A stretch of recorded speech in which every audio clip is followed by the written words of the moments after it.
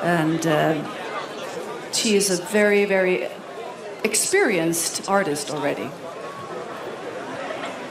Next up is this gentleman from San Marino, Serhat. He's a very, very popular Turkish show host, and he's been around the circuit a long time. He's popular in the whole region of Greece, Georgia, Russia, France.